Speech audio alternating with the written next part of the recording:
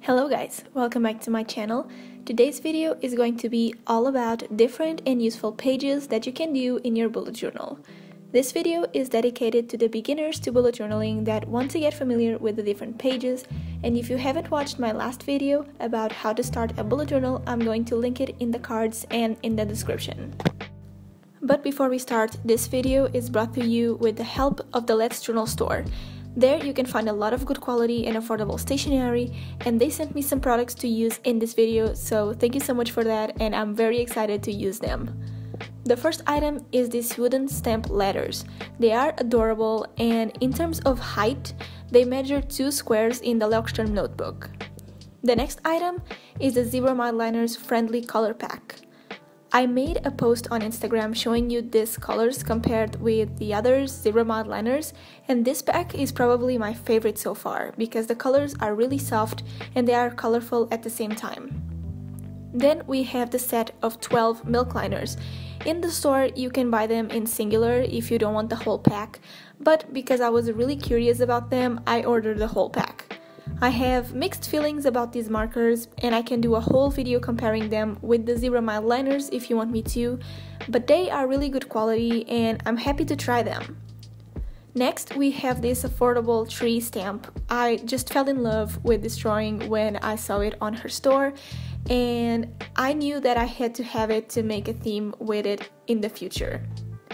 And last but not least, we have these monthly calendar stamps that are really minimal and perfect for when you don't want to write the entire name of the month. And I think they would look very cute in a future log. Thank you so much, Let's Journal store, for sending me these. I am going to leave a link to the store in the description and all the items mentioned as well.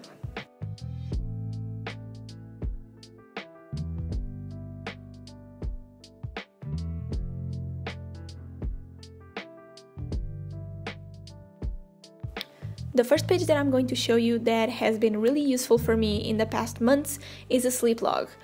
I'm writing sleep log at the top of the page using the wooden stamps and my archival ink pad that is going to be linked in the description as well. And in this page you can track how many hours you slept and from what hour to what hour you slept.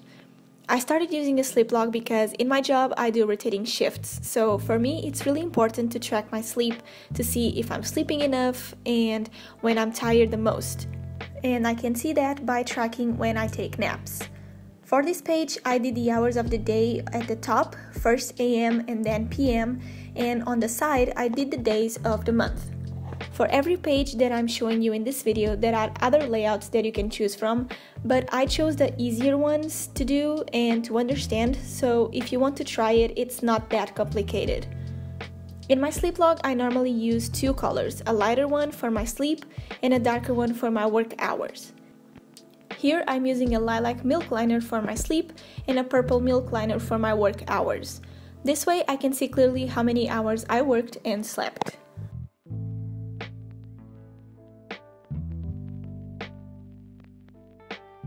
The next page is the brain dump and summary page. I did this page for the first time in September and I really like the space and the functions of the page. I'm writing November at the top using the green milk liner. As you can see, they are really good to do calligraphy with, and below the title I'm doing a section for the brain dump and another section for the summary, using the wooden stamps for the titles. In the brain dump section, I normally write everything that I want to try to do throughout the month, but that don't have a specific week or day to get done. But I just wrote it here so I don't forget.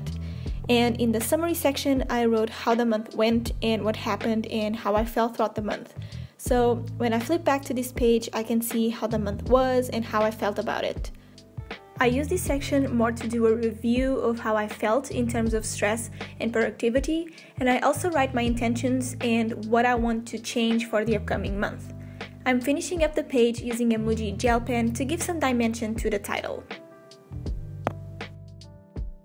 The next page is the monthly highlights page. I did the days on the left side of the pages, 15 days on each page, giving 2 lines for each day, and writing the days with the 𝚜𝚎𝚎𝚎 hard tip pen. On the bottom, I wrote November highlights using the wooden stamps. I did this page back in April, and it's mainly to practice gratitude or to write what happened on each day. I used it as a way for me to write a brief description of how the day went and how I felt about it. Kind of like the summary page that I did before, but instead of writing a description at the end of the month, in this page you write it daily. It's also a good start if you want to start journaling on a daily basis. To give the page some color, I used the light blue milk liner to highlight every other line on the page. If you can probably tell, the ink from the stamps bleeds through and ghosts a lot on the other side of the pages.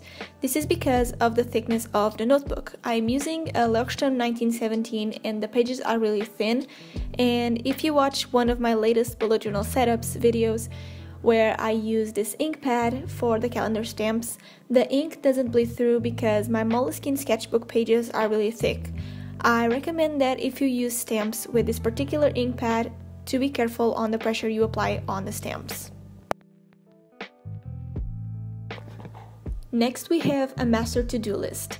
This page is one of the most useful ones for me, especially when I'm on vacation or on holiday and I have a lot of free days to be productive. I like to divide my master to-do list into 3 categories. Personal, where I write everything that I want to do that involves my health or friends and personal stuff in general. Business, that are things that I have to do for YouTube, bullet journal, and Instagram. And home, because there's always stuff to organize and clean around the house, and if I have time, I like to take care of those things as well. I use the stamps for the titles and the red zebra mildliner to do the different sections. To finish up the page, I stamped the trees on the corner and the November stamp below it. I did a quick fix on the trees because I still don't know how to stamp very well. On the side, I did a savings page. I actually never did a savings page in my bullet journal because I prefer to have all my finances on my computer, but this is a page that I'm going to do for 2020 just to track my savings. I use the letter stamps on the bottom, and for the actual page, I'm doing a table using the yellow zebra mildliner for the headers. The table is going to have a section for the weeks, another one for the amount, and one for the total. How this page works is you write all of the weeks for the year on the week section, and on the amount section you write the amount that you want to save or saved that week. And the total is just for you to have an idea of how much money you saved so far.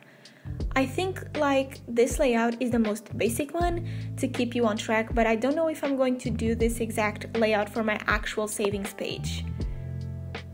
At the bottom, I'm doing a space for you to write how much money you saved in total using the 𝚜𝚐𝚎𝚌𝚕𝚊𝚋𝚐𝚑𝚐 pen.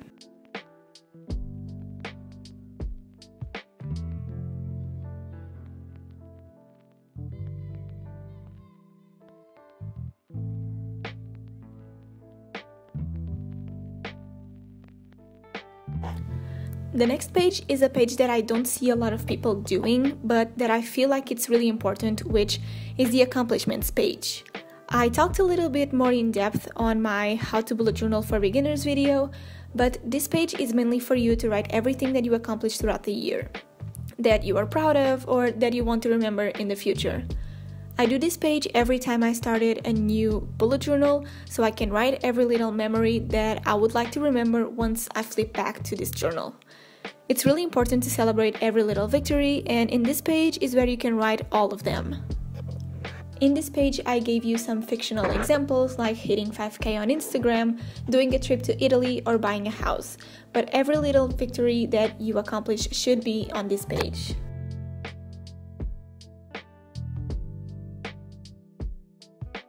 The next page is one of the pages that I never did in my bullet journal, but that I do on a random notebook every time that I have a lot to do and I need to prioritize my tasks, which is the Eisenhower decision matrix page. This page consists of having 4 quadrants and prioritizing your tasks. I will have a video that explains this page way better than I'm explaining right now in the description, but you basically divide the page into 4 quadrants. I'm doing the headers for each using the orange zebra mildliner. At the top you have the important and non-important sections, and on the side you have the urgent and not urgent sections. And I believe that I did the sections on the wrong sides, but they work well anyways. In these quadrants, you write your tasks by deciding which tasks are urgent and important, urgent but not important, important but not urgent, and not urgent and not important. If you want to know more about this page, please check the link in the description. Next, I have a page that I actually did in my November setup video, which is the November overview page. I used the tree stamps at the bottom of the page for decoration and the letter stamps for the title of the page. And for the accent color, I'm using the blue zebra mindliner. In this page, I like to have 4 different sections. A task section to write everything that I want to do throughout the month, a goal section to write everything that I want to accomplish, an ideas section where I keep some of the things that I want to do, kind of like a brain dump, and a summary section that I explained what is for earlier in the video. By doing this page, you have all of your notes and to-dos all in one place.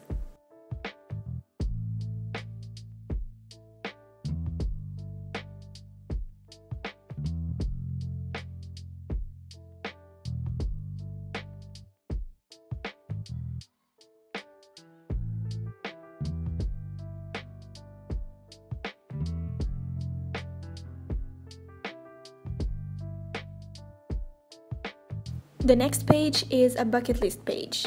This is also one of those pages that I like to do when I have a lot of free time or I'm on holiday. I use the Stark Pink Milk Liner for the title of the page, and I'm using the stamp letters for the different categories. On the bucket list page, I like to have 4 different categories. Things to do, where I put normally my tasks for the holiday.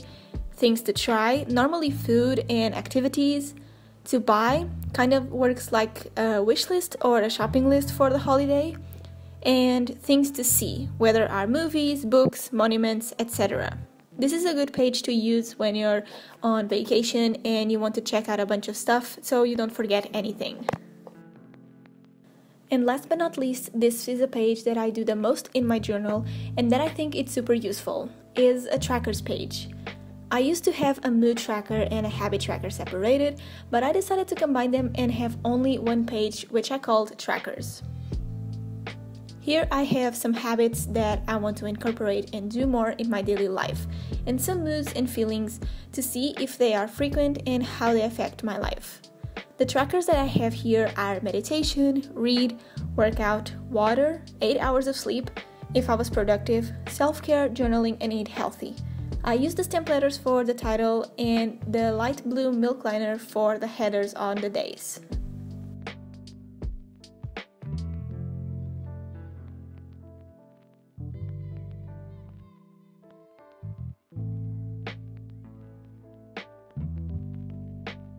Alright, so these are all the pages that I have for you today. Let me know in the comments which page is the most important one in your bullet journal. I would love to know that. Subscribe to my channel if you haven't already. Thank you so much to Let's Journal store, and don't forget to check out the links in the description. I'll see you in my next video. Bye guys!